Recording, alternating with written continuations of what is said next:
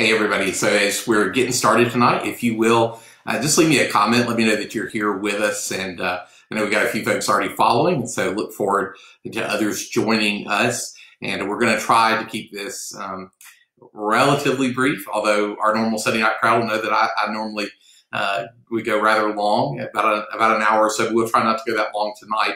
But we do want to walk through this word together. And as much as I enjoyed being able to worship with you at a distance today, going through the same passage of scripture, going through the same hymns and reading God's word together and then hearing that word preached, I think this will be a little bit more interactive and hopefully will connect our hearts together a bit more in part of our normal routine. And routine is really important right now, especially for a lot of us who are scattered abroad and we're not able to go through maybe some of our normal activities. And so this would be good for us as a church family and then for other friends who may join us to walk through this word together and for us just to do something that we're accustomed to. So it's 6 o'clock and I'm going to begin in just a moment. We're going to walk through Ezra chapter 7, and what that'll look like is that we'll read Ezra chapter 7 together. I'm going to walk us back through the beginning half of this book through chapters 1 through 6, bring us all up to speed, because I know there will be a lot of you that haven't been with us before as we've been walking through this over the last 6 weeks or so. And so I'll bring us up to speed, and then we're going to walk through chapter 7. And earlier I was saying we're going to see it in 4 different parts. So there's the introduction of Ezra, then there's the exiles return, the second wave of exiles returning into the land of Jerusalem, into the land of Judah. And then we're going to see the commissioning of those exiles by King Artaxerxes. We'll read the letter that Ezra has included. And then we're going to end with the doxology of Ezra, so a word of praise to God. And so we look forward to that together. In just a few moments, we'll be beginning and reading that word. So let just a few more folks get here with us, and then we're going to dive in.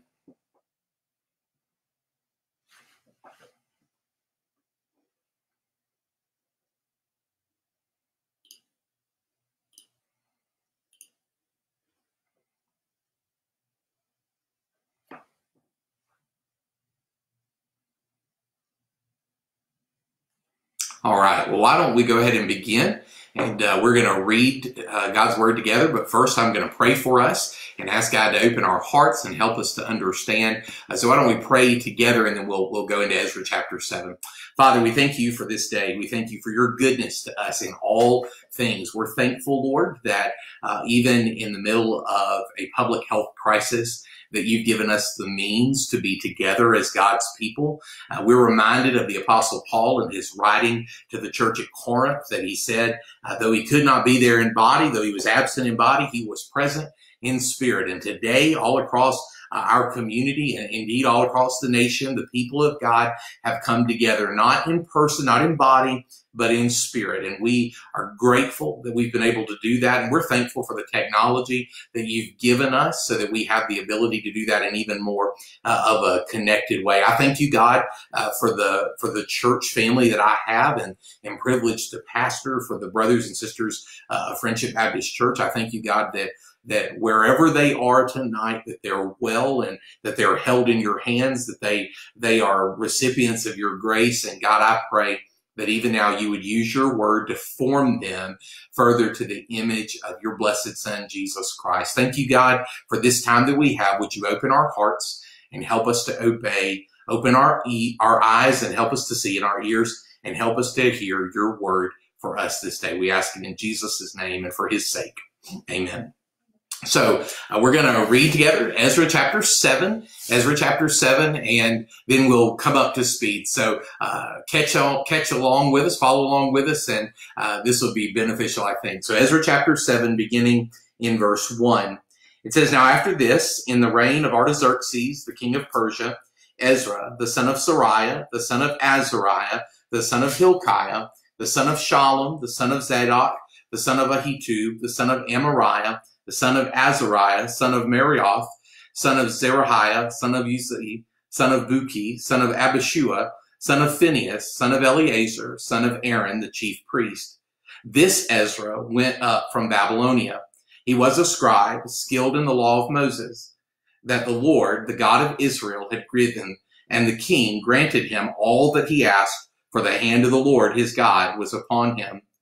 And there went up also to Jerusalem in the 7th year of Artaxerxes the king some of the people of Israel, and some of the priests and Levites, the singers and gatekeepers, the temple servants. And Ezra came to Jerusalem in the 5th month, which was in the 7th year of the king. For on the 1st day of the 1st month he began to go up from Babylonia. And on the 1st day of the 5th month he came to Jerusalem, for the good hand of his God was on him. For Ezra had set his heart to study the law of the Lord, and to do it, and to teach his statutes and rules in Israel. This is a copy of the letter that King Artaxerxes gave to Ezra the priest, the scribe, a man learned in matters of commandments of the Lord and his statutes for Israel. Artaxerxes, king of kings, to Ezra the priest, the scribe of the law of the God of heaven, peace. And now I make a decree that any one of the people of Israel, or their priests, or Levites in my kingdom, who freely offers to go to Jerusalem, may go with you. For you are sent by the king and his 7 counselors to make inquiries about Judah and Jerusalem, according to the law of your God, which is in your hand, and also to carry the silver and gold that the king and his counselors have freely offered to the God of Israel, whose dwelling is in Jerusalem, with all the silver and gold that you shall find in the whole province of Babylonia, and with the freewill offerings of the people and the priests, vowed willingly for the house of their God that is in Jerusalem. With this money then you shall with all diligence buy bulls, rams, and lambs, with their grain offerings and their drink offerings, and you shall offer them on the altar of the house of your God that is in Jerusalem. Whatever seems good to you and your brothers to do with the rest of the silver and gold, you may do according to the will of your God. The vessels that have been given you for the service of the house of your God, you shall deliver before the God of Jerusalem. And whatever else is required for the house of your God, which it falls to you to provide, you may provide it out of the king's treasury. And I, Artaxerxes, king, make a decree to all the treasurers in the province beyond the river.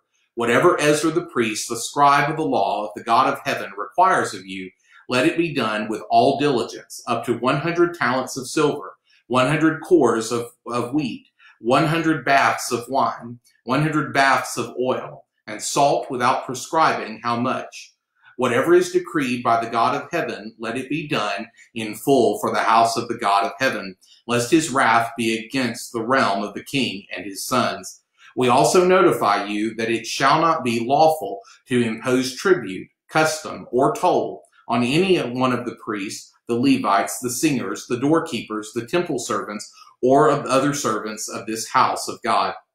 And you, Ezra, according to the wisdom of your God that is in your hand, appoint magistrates and judges who may judge all the people in the province beyond the river, all such as know the laws of your God. And those who do not know them you shall teach. Whoever will not obey the law of your God and the law of the king, let judgment be strictly executed on him, whether for death or for banishment or for confiscation of his goods or for imprisonment. Blessed be the Lord, the God of our fathers, who put such a thing as this into the heart of the king, to beautify the house of the Lord that is in Jerusalem, and who extended to me his steadfast love before the king and his counselors, and before all the king's mighty officers. I took courage, for the hand of the Lord my God was on me, and I gathered leading men from Israel to go up with me. So Ezra chapter 7 comes at a breaking point in the book. This book is divided into 2 parts, Ezra chapters 1 through 6, and then chapters 7 through 10. And in this chapter, what we find is that Ezra, the book's namesake, and perhaps even the editor or writer of this book, he has finally come on the scene, and he is making his return into the land of Jerusalem, into the land of Judah, with the second wave of exiles coming back into the land. And so what I want us to do is let's catch ourselves up to speed. Let's remember what's gone on so far and then dive into Ezra chapter 7. What we've been talking about over these last several weeks is that Ezra is a book where we learn about rebuilding. It's a book of God's people who have been exiled in a foreign land, coming back home and rebuilding the house of God in Jerusalem and beginning the work of rebuilding their land, of restoring the land that God has given to his covenant people, Israel. And what we find in Ezra chapter 1 all the way to the end, to Ezra chapter 10, is that through this rebuilding process, God's people are getting to know God better. We're learning more and more of God's character. One of the things that I think is good for us to stop and think about even now is that in this present difficulty that we're facing in the midst of the COVID-19 crisis, both here in the state of Alabama and around the world, one of the things that God is doing that we can say definitively is that God is trying to teach us more about himself. God is using this present difficulty, these temporary trials, to teach us about his character, about his nature, about the way that he interacts with his people.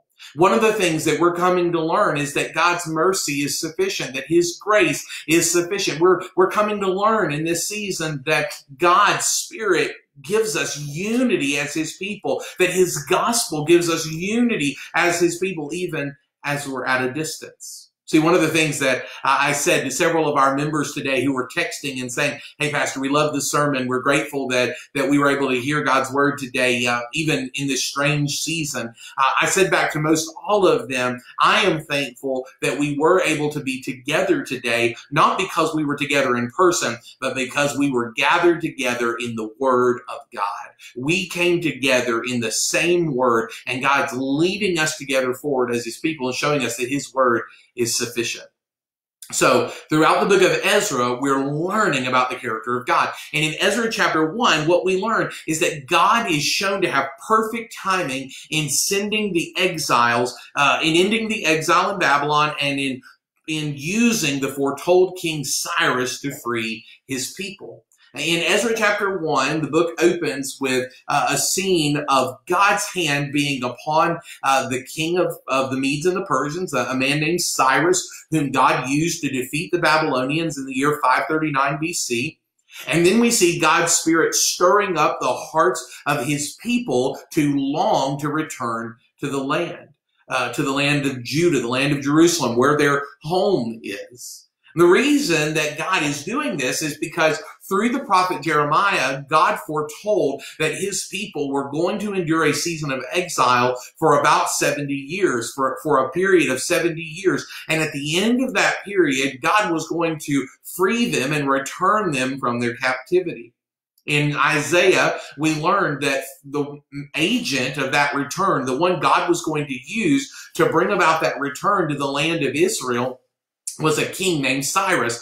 In Isaiah chapter 44 and Isaiah chapter 45, we read about Cyrus, that he was going to be a shepherd for God's people, that he would be the agent, the anointed one that God would use to deliver his people from the exile and bring them back into the land.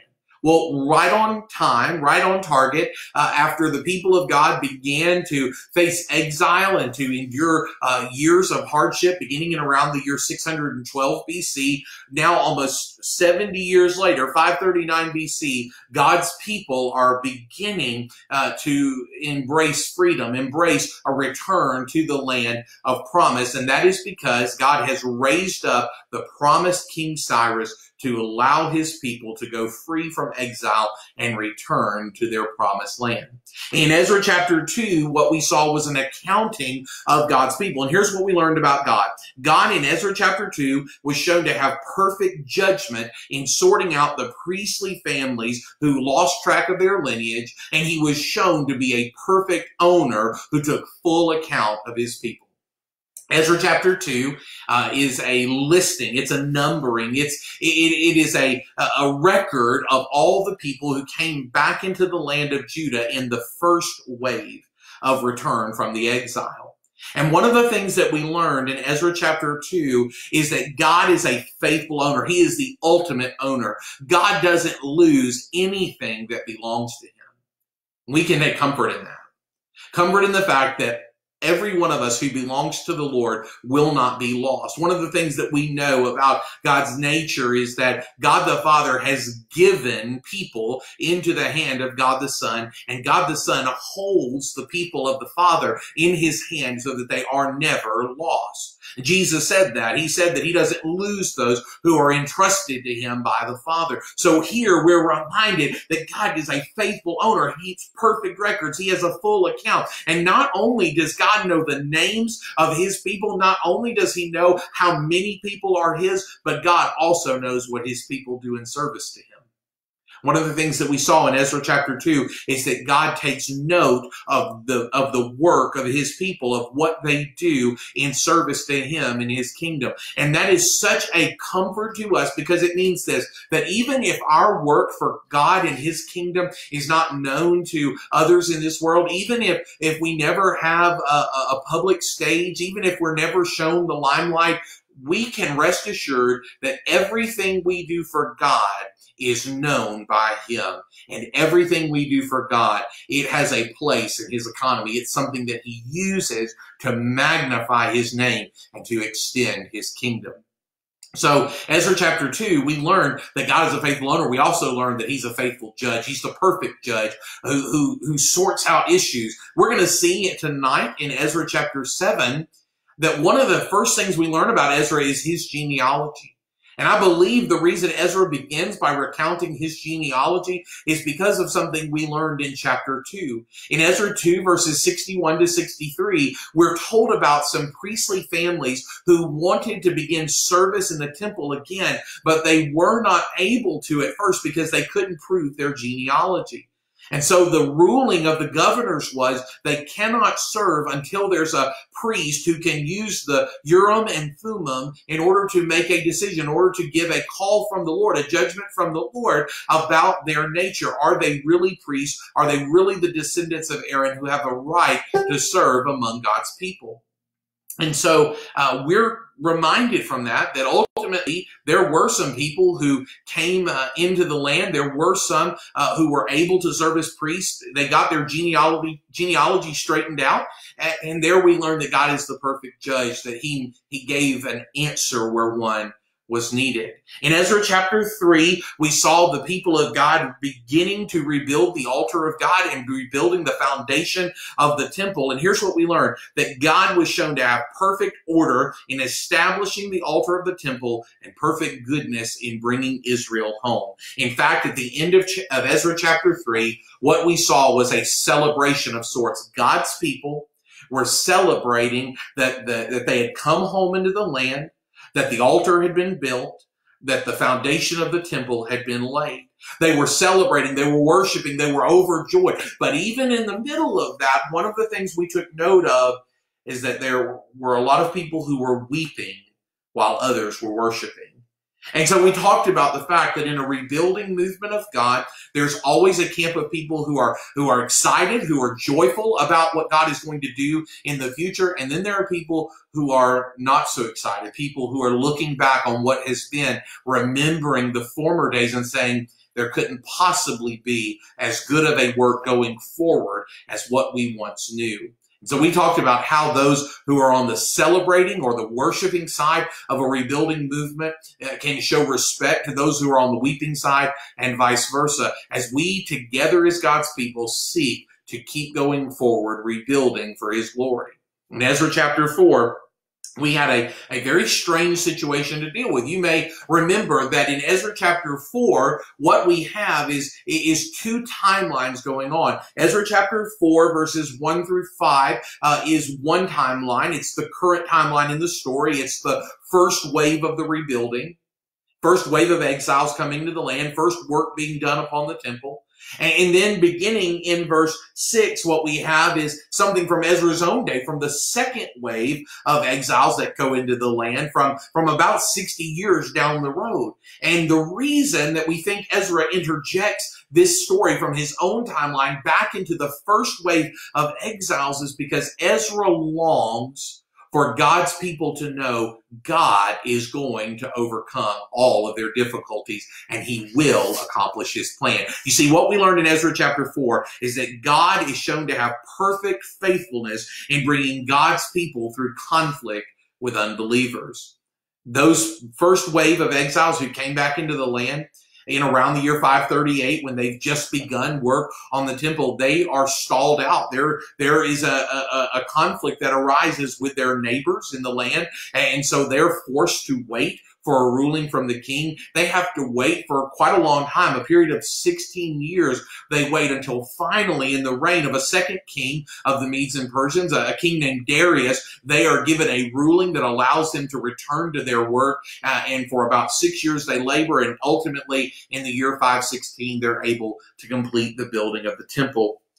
In Ezra chapter 5, we saw that God is shown to have perfect favor in enabling his people to construct the temple. In Ezra chapter 6, we saw that God is shown to be the perfect giver of joy after the completion of the temple, when the people of God celebrate the temple's completion by reinstituting the celebration of the Passover. You see, one of the things that we see is that God's people, as they celebrate the building of the temple, as they celebrate the Passover, they are filled with joy.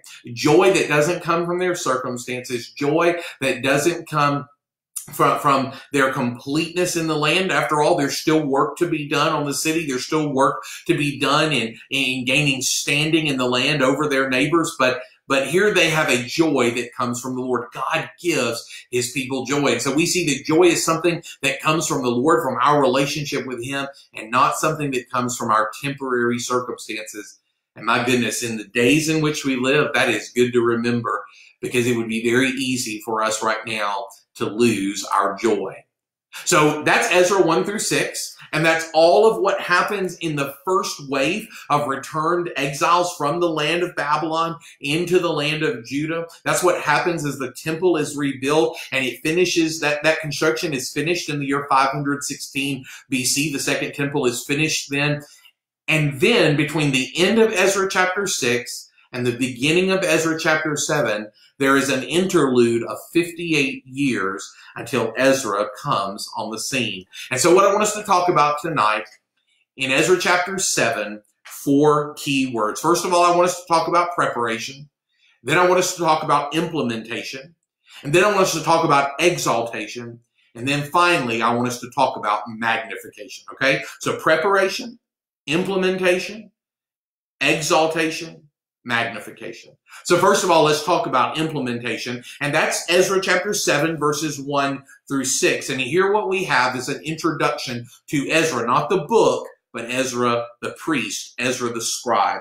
So let's be reminded that in Ezra chapter 7 and verse 1, we are introduced to a new time period. It's the reign of Artaxerxes, the king of Persia. Artaxerxes reigned beginning in the year 465 BC, and he reigned until the year 424 BC. So Ezra, at the beginning, this is in the beginning of his reign. And what we learn later on, verse 7 of chapter 7, is that Ezra's return to the land comes 7 years into the reign of King Artaxerxes. And so the year 458 is when we'll say that Ezra returned to the land of Judah from the land of exile in Babylon.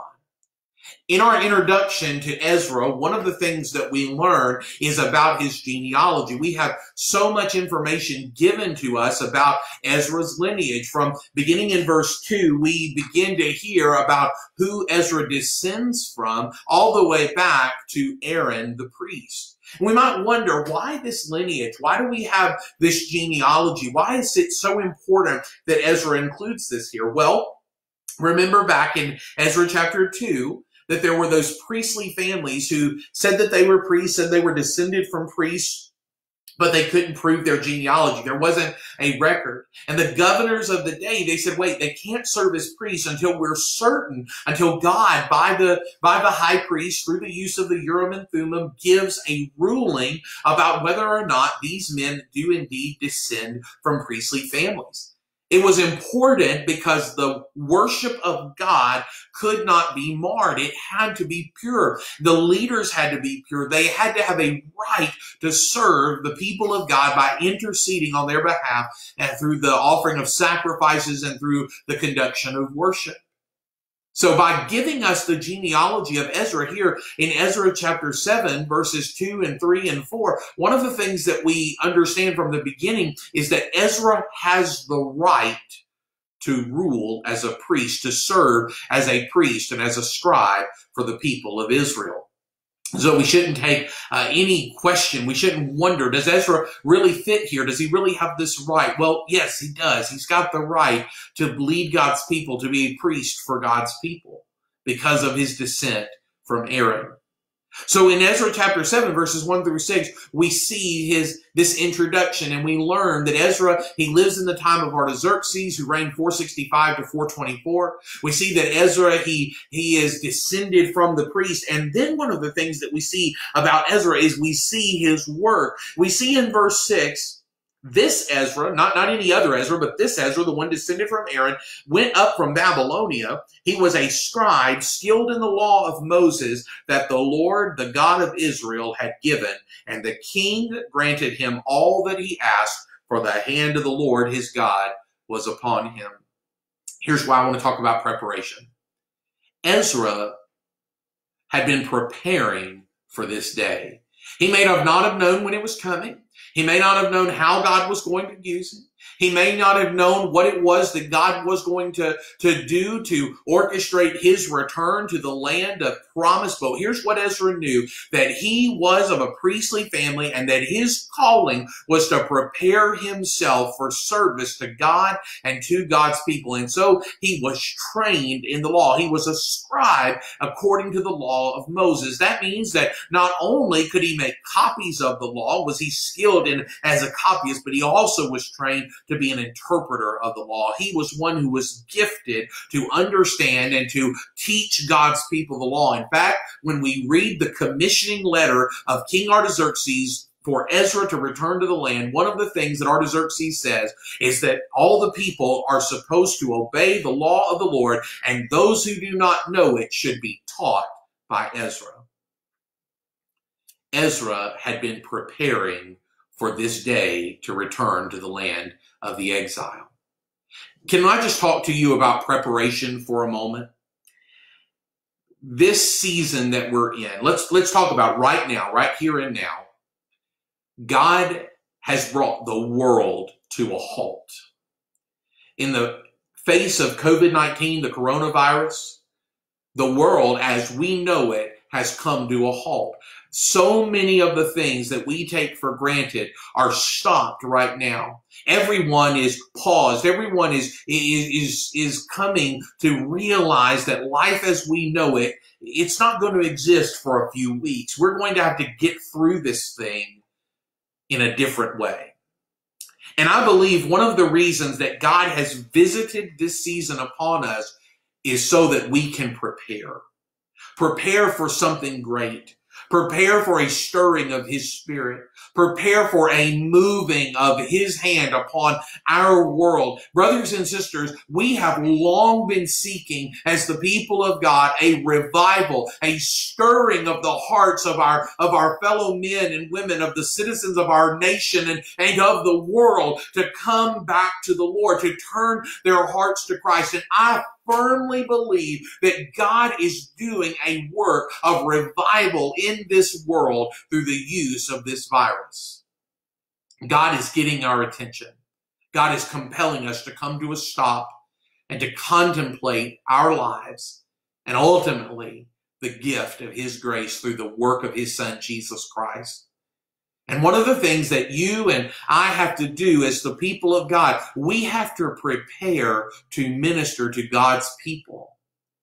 So I want to know, what are you doing in this season? Now, some of you are still working. Some of you are still having to balance all of the medical and health restrictions and warnings with caring for grandkids and kids and with going to work every day. I'm going to the office every day and trying to keep our church focused and moving forward. I understand that some of you, you've got jobs where you can't work from home. You've got to go to the office. But for a lot of us right now, we've got more time on our hands than maybe we've had in a good long while. I wonder, are we going to spend all of that time in front of a television, watching Netflix, streaming Amazon Prime videos, and are we going to spend all of that time catching up on our latest and greatest novels? Are we going to spend all of this time on social media trying to find out all the latest information about this virus? Or will we make an effort as the people of God to spend some time, some serious time in the Word?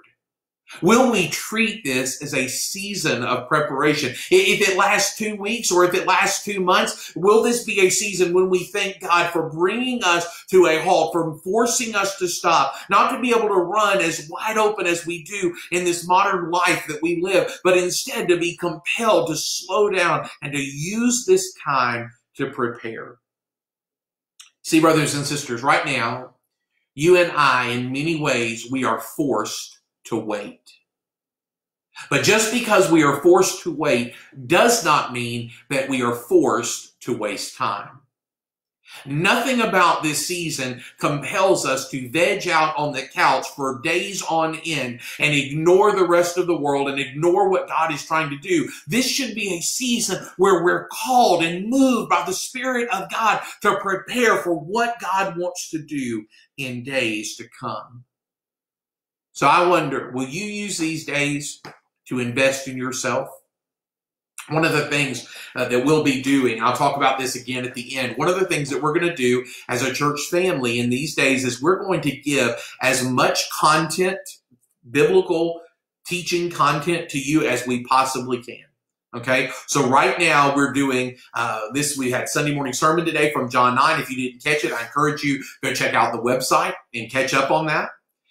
We gave a worship guide so that you didn't have to just listen to a sermon. You also had prompts for prayer, and you had scripture readings, and you had some songs that you could sing together with your family. And let me just say, if you didn't take time to do that, if you didn't take time to sing, if you only streamed the sermon, then your worship was not complete. God is worthy of your praise and song. So why don't you go back and look those hymns up, play the Spotify playlist, and worship along.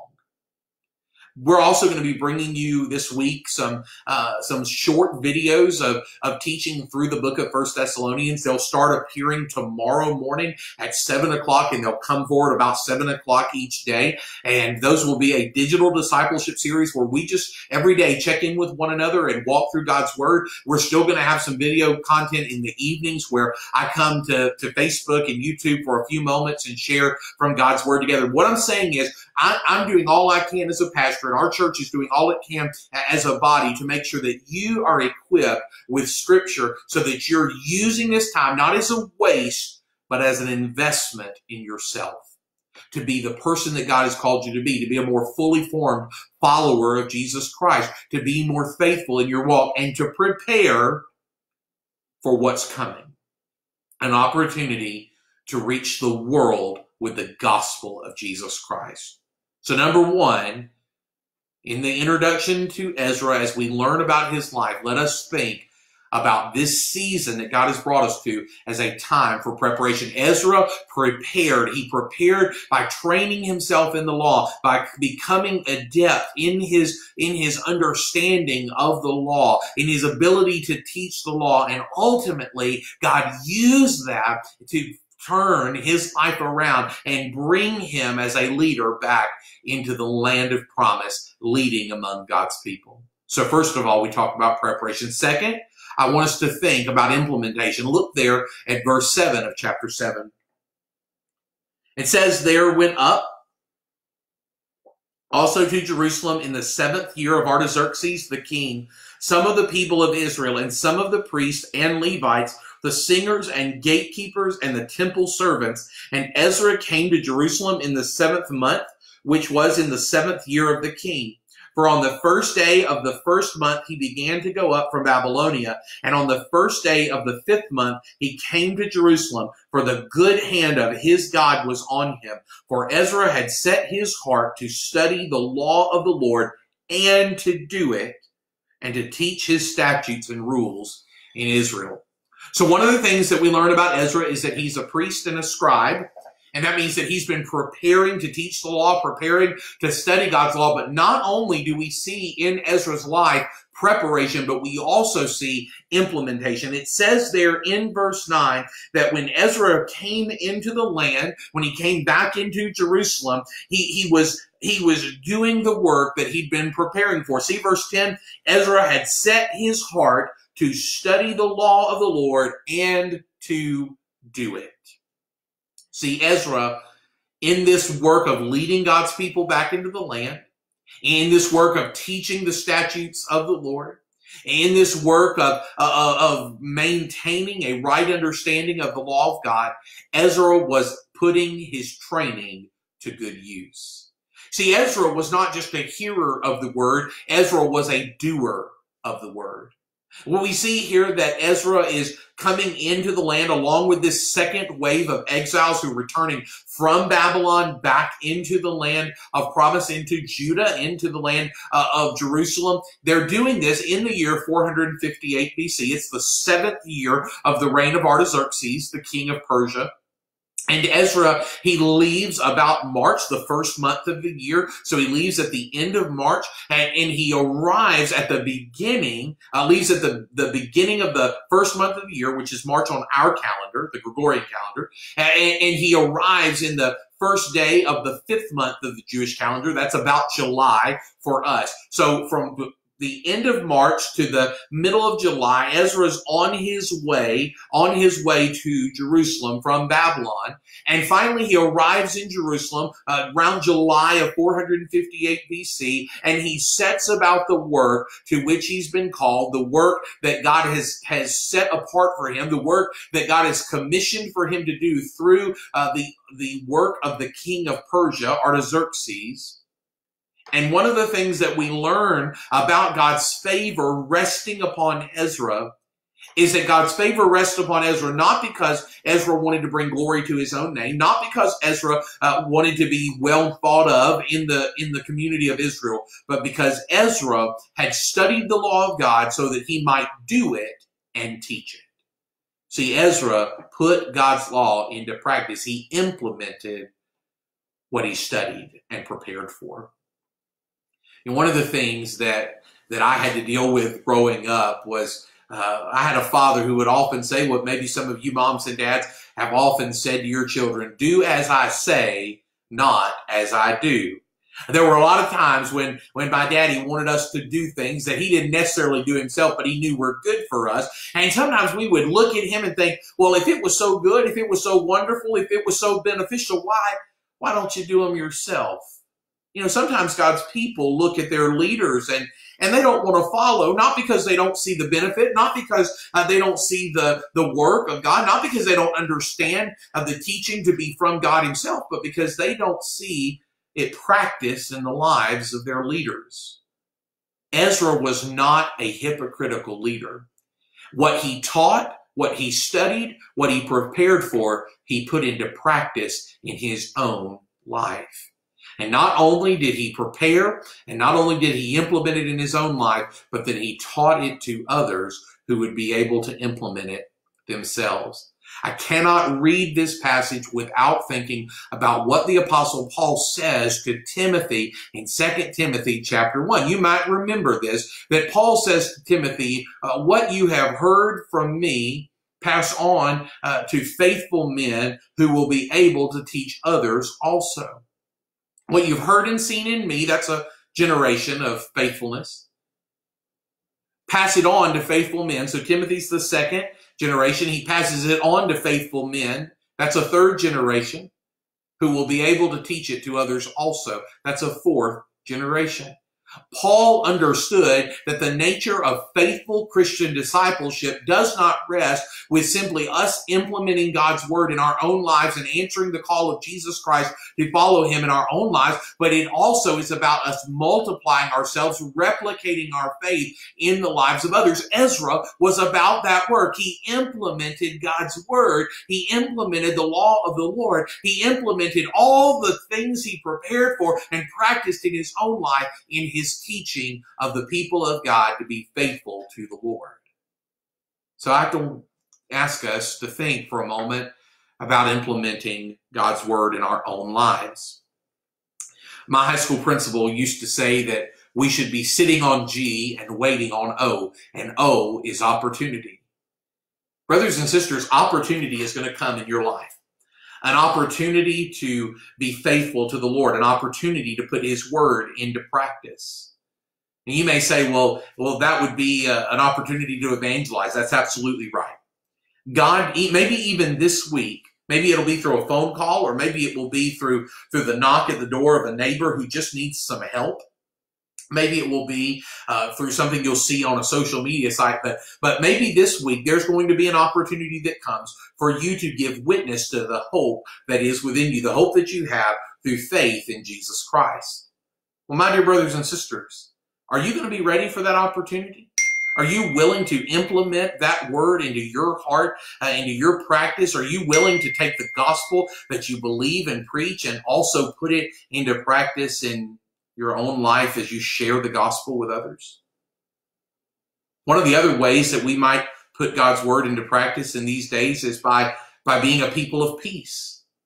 We might implement God's word in these days by being a people who are not given to anxiety or given to panic or given to fear. You see, the times in which we live, this response to COVID-19 has caused many people to be fearful, many people to panic, many people to wonder about the future of their own lives and of the world, wonder if we're going to be able to make it through this season. We as the people of God ought to take the word that we've prepared in our own hearts, the word that we've sought to implement and put it to practice. We ought to be a people who are at peace. If you caught the video yesterday, one of the things we talked about from Philippians chapter 4 is that the key to being a people who have the peace of God is that we do not bear our anxieties on our own. God calls us to relieve ourselves of the burden of fear, the burden of panic, the burden of anxiety by giving those things over to God in prayer. And when we have given those things to the Lord, we can be at peace. I throughout this whole season that God has brought to us, have been regularly thinking about what Paul said in Colossians. Do you remember there that Paul said in Colossians, I think it's the 3rd chapter, Paul said that we should let the peace of Christ rule in us. A part of letting the peace of Christ rule in us is allowing God to call the shots when difficulty comes our way.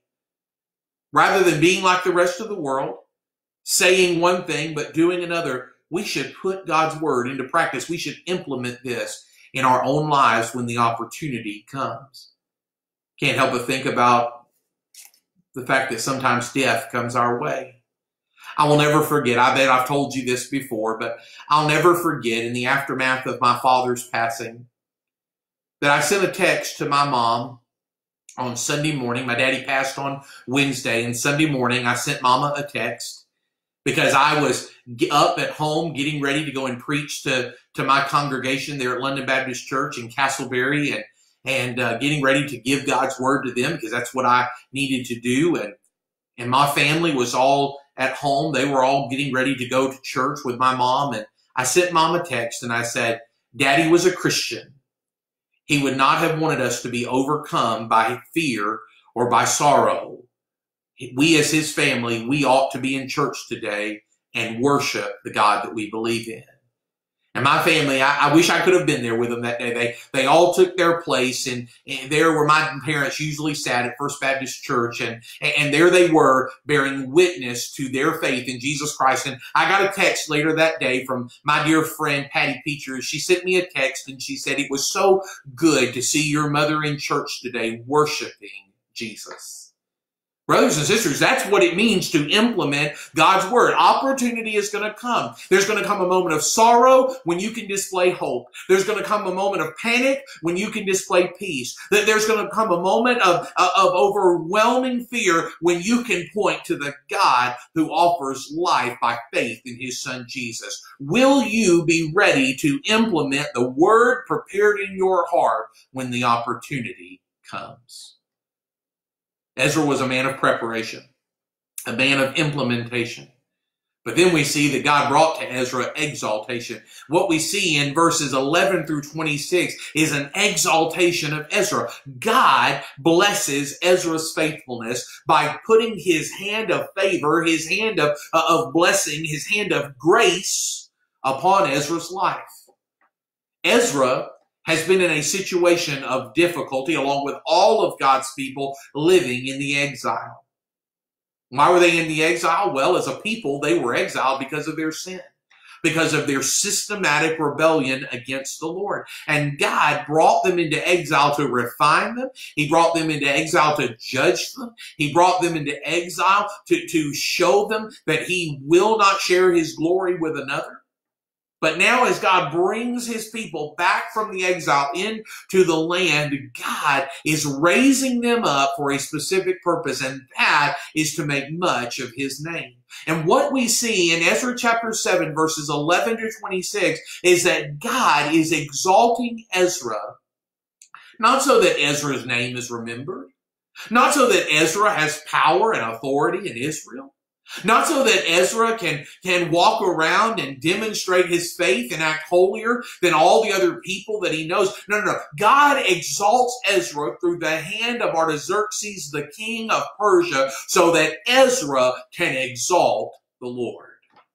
We won't review all of that passage, but some of the things that we see in Ezra chapter 7, verses 11 to 26 is that, number one, Artaxerxes is familiar with Ezra's training. He knows the practice and the preparation that Ezra has done. He says in verse 12 that Ezra was a man learned in the commandments of the Lord and his statutes for Israel. Ezra's exaltation doesn't come without first there being a reputation for faithfulness to God.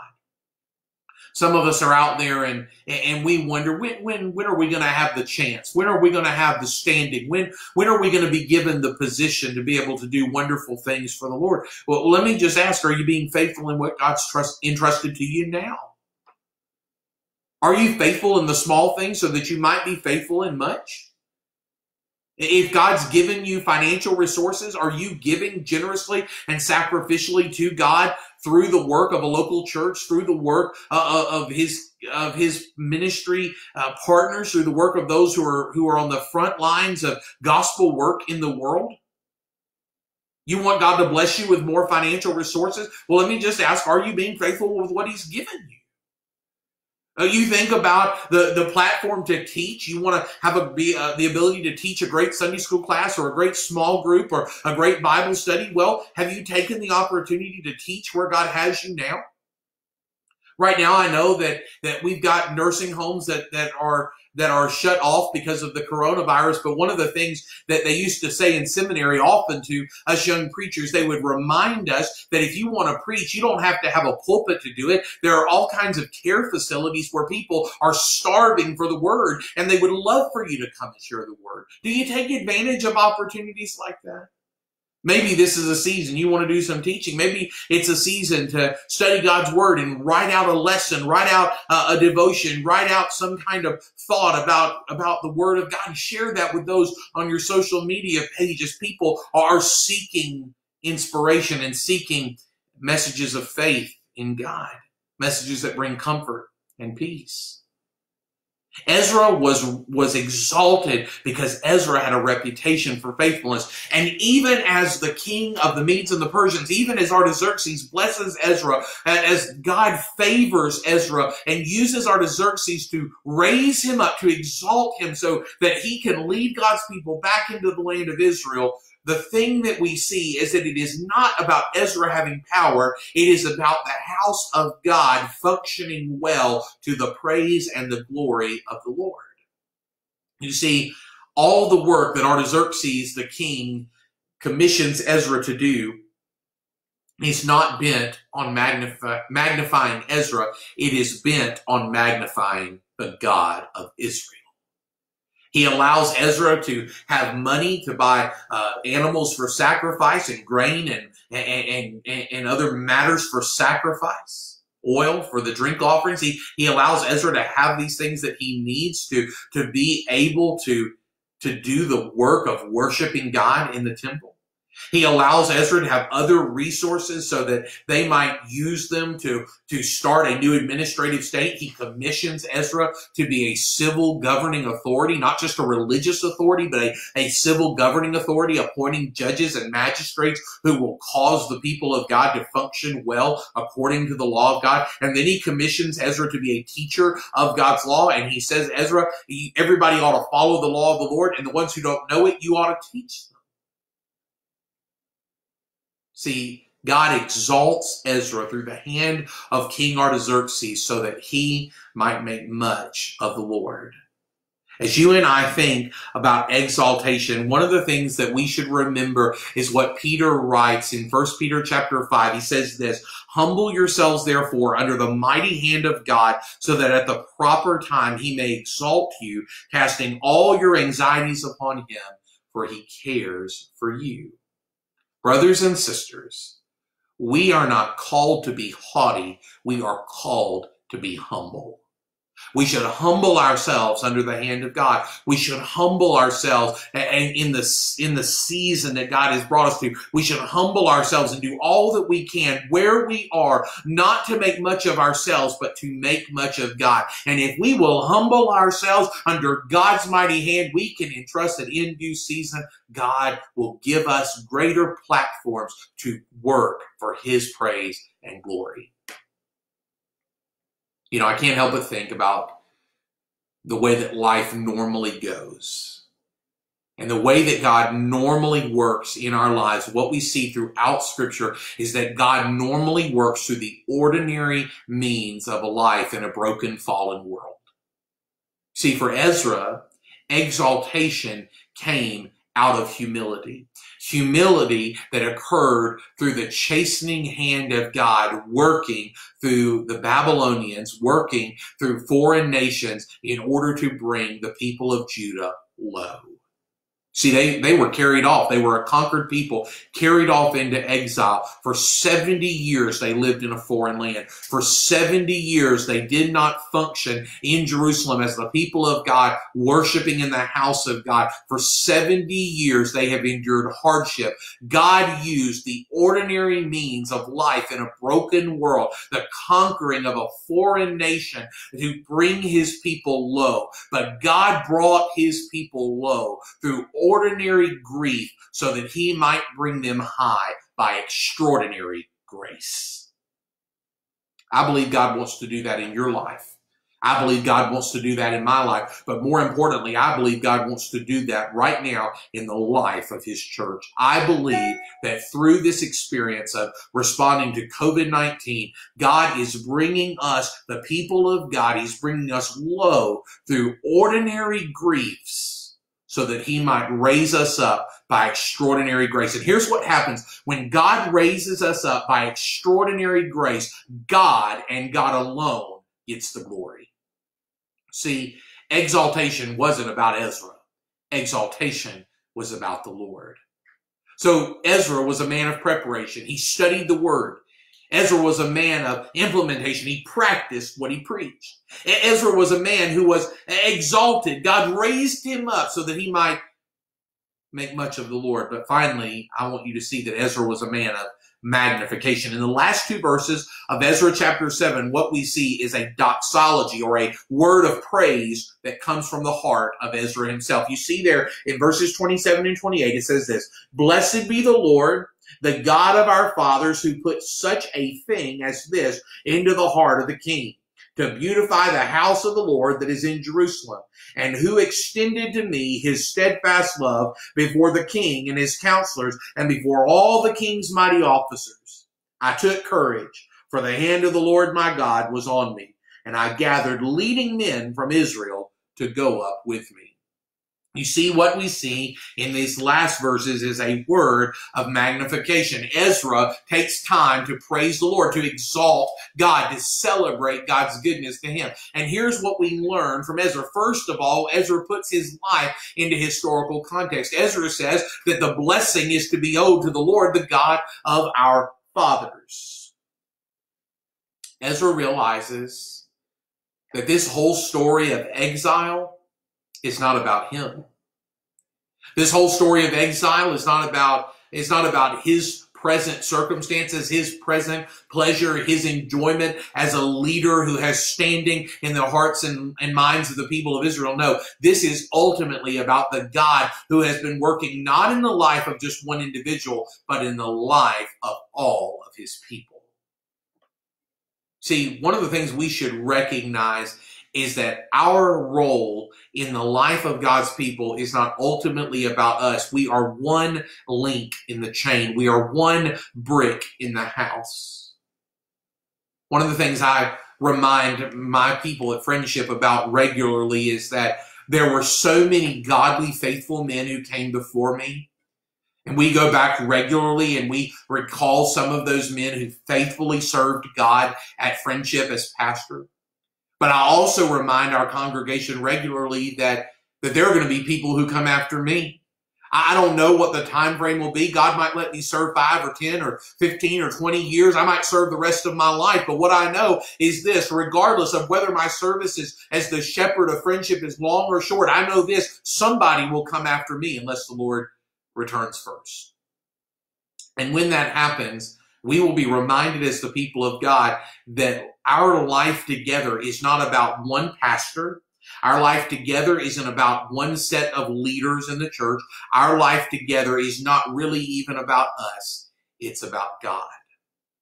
So let me just remind you, church, as you worship and praise the Lord, you need to praise the Lord, not the church, not the pastor of the church, not the deacons of the church, not the Sunday school teachers of the church, not the finance people of the church. Praise the Lord of the church.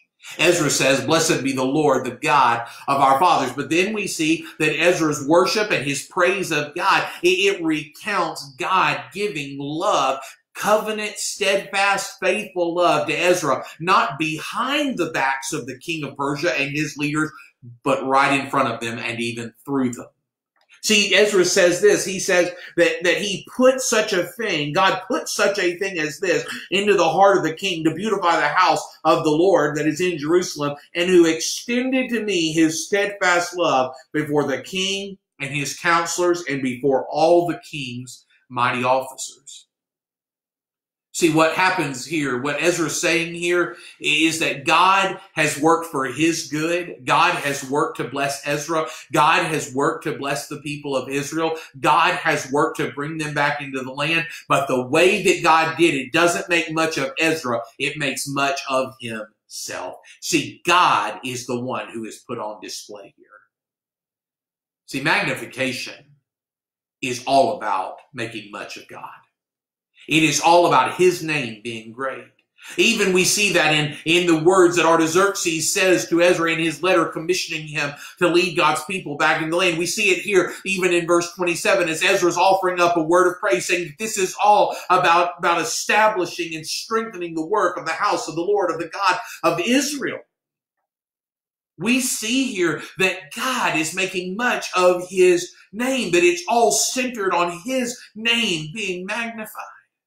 Brothers and sisters, when we prepare to study God's Word, when we implement God's Word in our hearts, when we are exalted to make much of God, let us not give that opportunity away by thinking it is about us or thinking it is about our church, but let us be a people who take every opportunity we have to make much of God. One of the ways that we can do that practically is by regularly reminding ourselves that God's work in the world isn't about us, that it isn't about our local church, but it's about his kingdom growing and his name being magnified. And so we don't just pray for ourselves and we don't just pray for our local churches, but we should pray for other congregations. One of the things we do at Friendship is that we've taken some hints from other congregations and even from our associational leaders, and we pray regularly for kingdom partners, for other churches that are engaged in God's work in the world. And we pray that God blesses them and prospers them and causes them to grow every bit as much as we pray that for ourselves, because ultimately we realize that it's not about Pastor Nicholas and it's not about the people of Friendship Baptist Church. It is about Jesus Christ being glorified.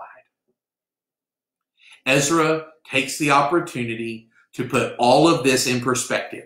His preparation, his implementation, his exaltation, and he turns it into a word of magnification, praising and honoring and glorifying his Lord. And then I want you to see one last thing, that even as Ezra praises God, it makes an impact on his living. Because the last thing that Ezra says is this: I took courage, for the hand of the Lord my God was on me, and I gathered leading men from Israel to go up with me.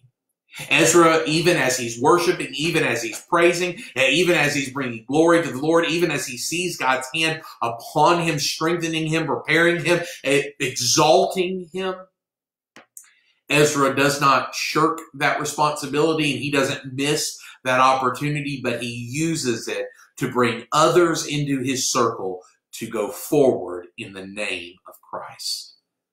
One of the things that's going to happen out of this present difficulty that you and I are facing, this thing that is called COVID-19, is that we're going to build some relationships with one another that didn't exist before, all because God used ordinary griefs to bring us low and extraordinary grace to bring us high. And through that, we're going to come up with others who have strengthened their own walk with the Lord, who are ready to be used of God, and there are going to be gospel partnerships formed out of this present difficulty that would have never been formed any other way. Heaven help us if they're not. Ultimately, brothers and sisters, as we walk through Ezra chapter 7, as we are introduced to Ezra, as we see Ezra implementing the word that he studied into practice in his own life, as we see God exalting Ezra by leading him back into the land of promise under the authority of the king of Persia, and then as we see Ezra turning and giving a word of blessing to the Lord, what we find is that God reveals through his working in Ezra's life, God reveals that he perfectly provides for his own. Ezra could have labored the rest of his life in obscurity, and he would have been faithful, and he would have worked well in the Word of God to influence those who are around him.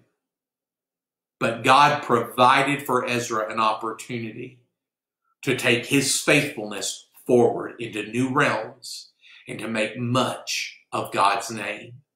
Brothers and sisters, it doesn't matter what platform you have right now. It doesn't matter how big your circle of influence is. I encourage you to be like Ezra. Always be preparing for what's next. Always be studying God's Word. Always be learning more about God. Implement it in your own life. Do what God has called you to do. Put the Word into practice. Don't be a hypocrite. Don't do one thing but say another. Be a one single-minded person. Trust that in His time, God will expand your opportunity to make even more of His name. And until He does, keep being faithful right where you are. Boy, I cannot wait for our congregation to come back together, for us to be able to have this Bible study in the fellowship hall and drink our coffee together and learn from God's Word. I can't wait to ask you some questions and be able to hear some responses. It's going to be a great day. But I am so thankful that we're able to have this time together, to connect in this way, and to be reminded that even if we can't be together in person, we can be together in spirit. Friendship, let me remind you of a couple of things as we go forward into the days to come. First of all, Digital Discipleship Series begins tomorrow, 7 a.m. every morning, be posted to Facebook. You can also catch it on YouTube or on the church website, but it'll be a Digital Discipleship Series, 5-minute videos. 5-minute videos is what I'm striving for throughout this time, walking through the book of 1 Thessalonians. We've got 8 themes that we're going to talk about this week. We're talking about prayer in 1 Thessalonians chapter 1. So you catch that this week. Share it with those around you. Continue to grow in your understanding of God's Word. Number 2, Wednesday night, we're going to try Facebook Live for our Bible study. I'll try to have a prepared video just in case, but we're going to try to do this again Wednesday night at 7 p.m. So you join me, host a watch party on your Facebook page, and invite others to join with us. 7 o'clock Wednesday night, we'll open God's Word together. And then if you didn't check out the website, I hope you did, but if you haven't checked out the website, lots of new resources available to you and even more coming tomorrow. We've got a couple of our children's workers who are working on some content for children, and hopefully we're going to be able to get that up. We've got some other discipleship opportunities that are coming and some resources that we want to make available to you. So keep checking the church website for updates, and we're going to try to provide as much leadership in God's Word and in discipleship as we can throughout this season. What can you do this week? Well, number 1, even though we're apart from one another, you can engage God in worship. You ought to do that here on the Lord's Day because this is when we normally worship together. But you can engage God in worship every day. Every day you can read His Word. Every day you can sing a hymn.